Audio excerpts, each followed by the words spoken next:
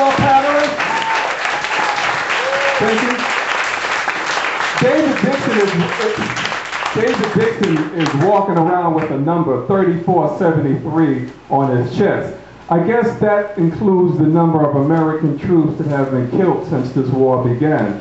Included in that number is the son of Summer Lifford. Summer is with us this evening. She's a Gold Star mother. I want to ask her to stand, please. And would you like to say anything? She has certainly earned that right.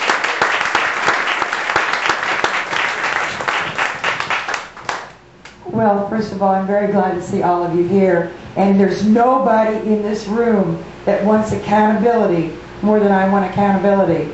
Bush, Cheney, this regime murdered my 20-year-old son. I do want to see them pay.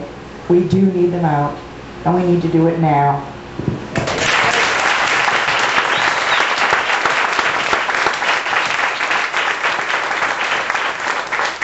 Reverend Yearwood, before you arrived, I gave a definition of what impeachment includes. Would you want to elaborate on how you see impeachment, the technical words? I heard you. Oh, you did? Okay, so you were here. Excellent, excellent. I won't go to that then. But you referred to what we're going through now as the lunch counter moment. Yes. And of course, lunch counters, we go back to 1960 in Greensboro, North Carolina A&T, when those African-American college students set in. Why do you choose that period? And excuse me? Oh, Rock Hill. Well, okay, Rock Hill. Okay, well, yes, Rock Hill. Don't want to leave Rock Hill. Why do you see that? Why do you see that moment as pivotal?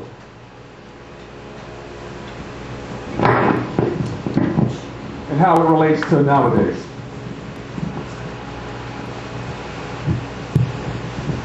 The reason that moment is pivotal is because that was a time, obviously, when we were able to see people coming together. And it was so good to hear about the NAACP and others in SNCC, but that was a time when people had come to a tipping point. There was a lot of, obviously, racism and things that were going on in the country. But at that point, everyone, particularly people of color, recognized that they wanted equality. And that's when I wanted to really discuss, is because then ordinary students at the North Carolina A&T, people outside of leadership, begin to move in a way to create change. Now, the reason why it's important for us is that one of the things, and I will say, David is my very good friend, and obviously David knows and Deborah knows that I am very close to Cindy Sheehan. Some of you might know, we have him a very good bond, and if we go on, I'll talk about that later. And I had a very good, and I actually refused to do American TV in regards to Cindy. I only did the BBC, and I refused because that was one of her points. But the reason this is our lunch counter moment is because we as activists must stand up now, and history will then show that we are not complicit in what this president does. It is important to note that everything that Hitler did, as Dr. King said, was legal. Everything Hitler did was legal. So I just wanted to end with this, why this is included to impeachment.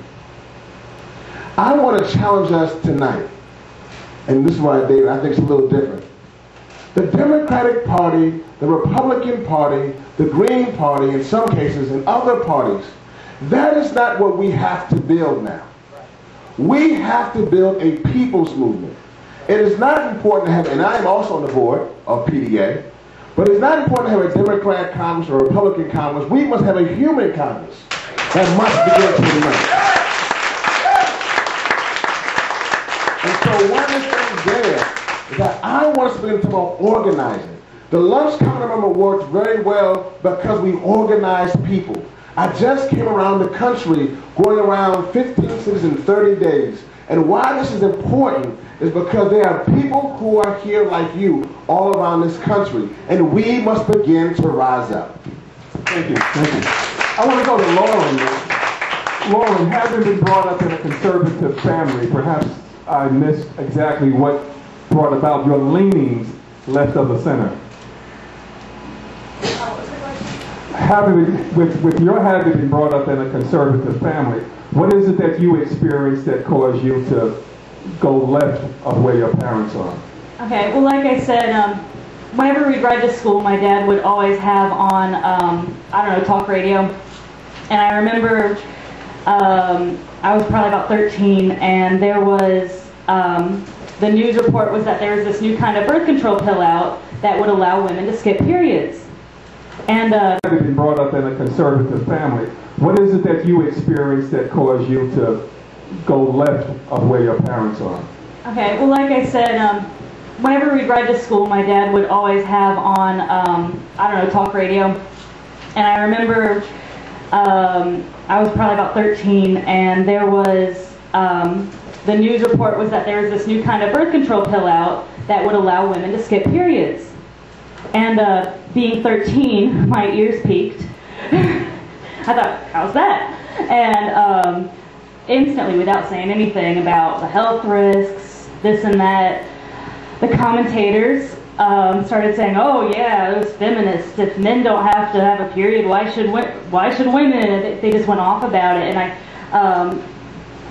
just remember thinking like, "Wow, is that what they think?" Because you grow up, sitting on the couch, 8 years old, Bush versus Clinton, we would go Bush, because my parents were saying that. But then, as I reached a certain age, you just started to realize that who the parents go for, who my parents, or mostly dad, was terribly anti-woman. As a dancer, I had a lot of friends that were gay, and they were terribly anti-gay. And I learned what basically it was, the difference between a Christian and a Christian fascist. Big difference there. And so that's sort of where it came from, and it sort of developed from there. I realized that it wasn't only just the issue of being anti-woman, of being anti-gay, but it was under an entirely different whole system of control and hatred. Thank you.